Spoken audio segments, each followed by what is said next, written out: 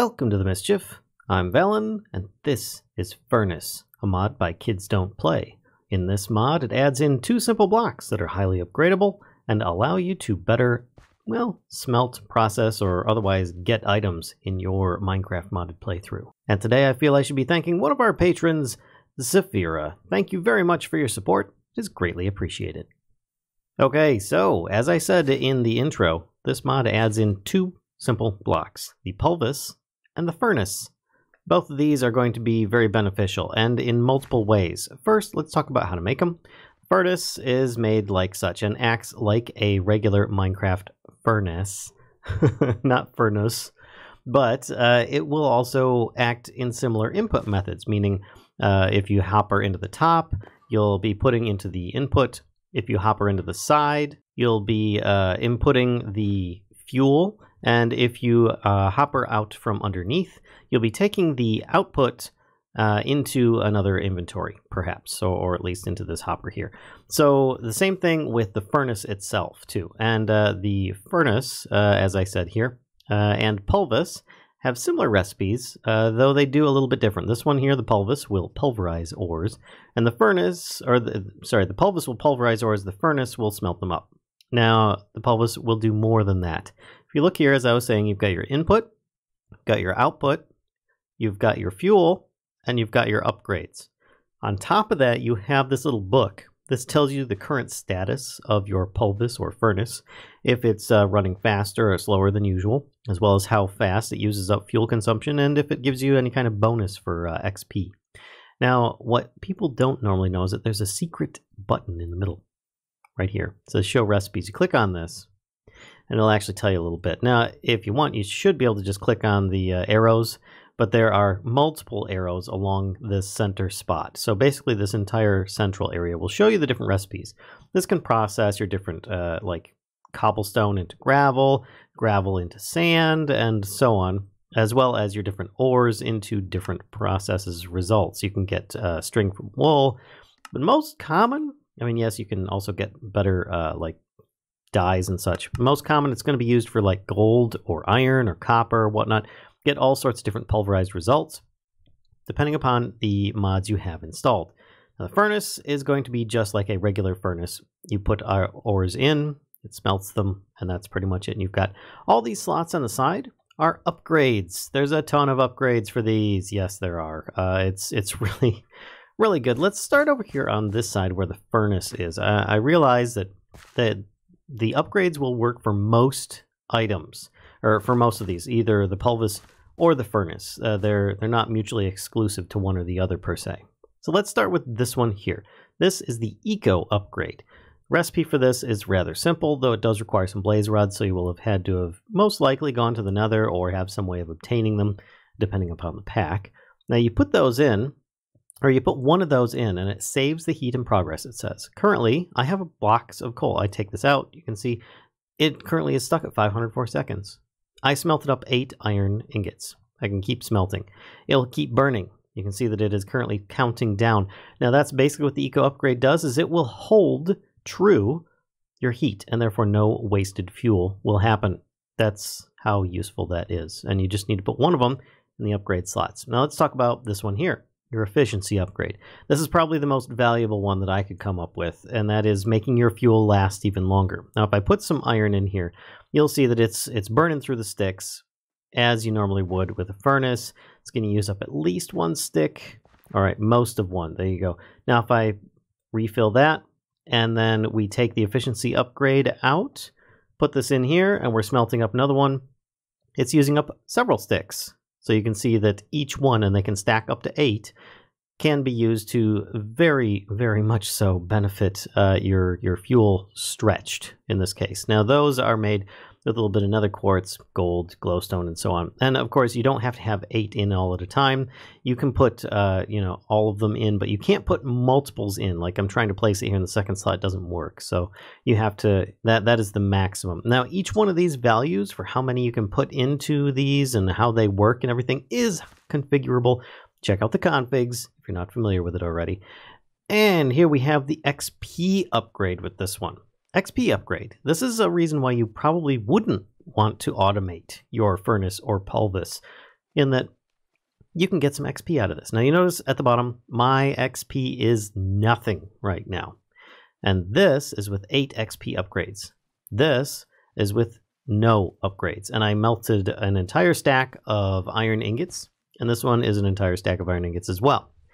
Nothing else has changed in this. You know, they've all got the same consumption rate and everything.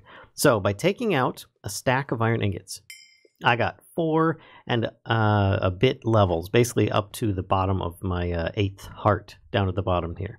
So if I were to temporarily store my gear in this chest here so that I don't lose all my stuff, and then use the kill command to kill myself, you can see that I now have no levels left. Therefore, I just kind of like negated having any of those levels.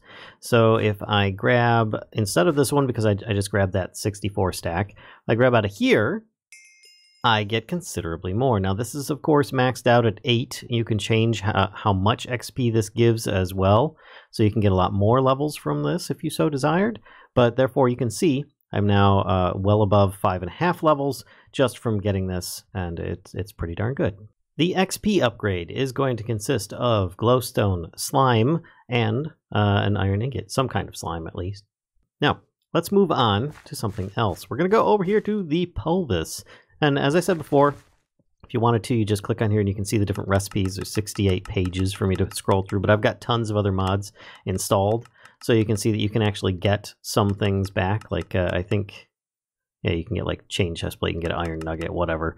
But you get the idea that it has lots of different options. Now let's talk about this. We've got speed upgrades. This is really where it's going to be at here. Let's put in, we want 8. For this, in this case. We're going to put this in. You're going to see that this goes super fast. We've got 8 at a time that you can put in at most, but you can see how fast that goes through the fuel. Take that back out and you can see just how slow this goes, but then it also makes the fuel last much longer. So at the cost of fuel, which you can see here, speed 5 times, fuel consumption 4.2, you can get yourself your job done very quick. Now, as you also notice, it did double your ores, as one might expect. It doesn't give any secondary byproducts or anything, but it will give you at least some pulverized version. I put 8 in there, it gave you 16, thus the benefit of the Pulvus, and then you can smelt the pulverized iron, which I just got some XP from that, in one of these, and you can start getting, you know, your doubled ores and so on. All right, and just so that you know, the speed upgrade is going to consist of a little bit of redstone, gold, and iron. Not too bad at all. And here we're going to be covering the energy upgrade. The energy upgrade requires a bit of redstone, iron, glowstone, gold. Nothing really fancy there, but it only will accept 1 at a time. Now I did put some efficiency in here just so that you can see it last a little bit longer, but as this is a Pulvus, let's put this in. You can see that it is going to make the sticks last that much longer because of the efficiency. But if I were to take those out, you can see once that finishes burning that up, here we'll put in a couple more pieces, it continues to burn. And there's no fuel. Because I currently have behind it a survivalist generator from Extra Utilities 2 just adding in power. Now you can do this as well so that it will use both at the same time. It will kind of use the fuel from the one and not the other. But it is going to just kind of like, I don't know, it will try to use the power first, but may falter if you don't have enough power coming into it. It doesn't really give you too much on that, but it does tell you the energy storage in here. It will store up to 80,000 of the power that is in question at this point, which did take a while for that to actually store that up. But then you can just run off of that instead of having to use some kind of solid fuel. Now, yes, you can also put like buckets of lava and whatnot in these. They will accept that as well.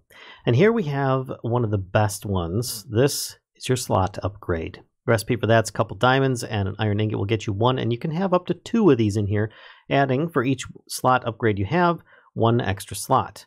So if I were to put in some iron ore, you see that it will start smelting. This is where split items evenly option comes into play. You press this, and it will start spreading them out evenly. And this includes if you're inputting stuff as well. If you don't want that and you want a multitude of different ores to be smelted at once, it will then start filtering in different types into the other slots instead of filtering them evenly. So if you just have one ore that you need a lot of quickly, you can then do this, You can even uncheck it and just, it works real quick for that one. And you can process it as such. And it will tell you that everything is currently just the same. Now it will start using some of this fuel as well, because you're kind of tripling the product, but you're getting it done that much quicker. And here we have the last and probably the best one, and that is the IO upgrade. The IO upgrade, you get 2 of these from a piston, iron ingot, and a hopper. This will allow you, and the reason you get 2 of these, because you're only going to need 1 for 1 Pulvus and 1 for 1 Furnus. You put that in there, and it will give you the options to basically adjust your inputs, your outputs, and where the fuel comes in. So, in this case, the input is on the left. If you notice, all the red is disabled. The green is enabled. Well, hey, look at this. I've got iron ore and sticks. Nothing's coming in. That's because it needs to be automatically enabled. What that just, all it does by enabling it like this in green instead of the teal, is it will then start allowing you to pipe in that way, like with a hopper or something like that. So you just keep clicking through and it will disable said items and so on. So there you go. We've got the pulverized iron just got processed. Still have some sticks in here, right? So let's check out the output. We can have that go out in a minute, but for now, let's bring in some more fuel. We've got sticks, and we've got coal. Let's automatically increase that, and that starts being taken from the chest as well. So it's really simple, really straightforward, and pretty easy to work with. Now we've got nothing in the output chest. So let's have that enabled as well. Everything starts going out into the output chest. The furnace itself will need to start having an input. And as before, because it's got the slot upgrades, you can split the items evenly, and it will start producing these things depending upon the fuel that you have. Now, I don't have any fuel in there. I could have fuel over here if I want. Have fuel input over there. And it's going to output over there as well. So as these things finish, they're automatically going over here. Now, just to demonstrate the entire thing, let's put in some cobblestone. There we go. That will break into gravel, which isn't going to be processed over here. So then what if we were to change the output? Let's make the output over here instead, and then it will automatically come back in, because this also will process gravel into sand. So therefore you've got cobblestone going in, coming back in again into sand. So you're constantly seeing these come out. You can turn cobblestone into sand or gravel very easily, very simply, just as an example, of course. So I hope you guys enjoyed this little bit by bit on Furnus mod by KidsDontPlay. It's a really, really cool mod. I highly suggest that you check it out for a rather immersive way, a little bit more vanilla-esque, of just playing around with some grinding techniques for doubling your ores and smelting up your ores and items, as well as getting all sorts of really good, I don't know, results that you might otherwise not have. So, don't be afraid to give a like, comment, subscribe. I'll see you guys on Twitch, 10 p.m. most nights UK time.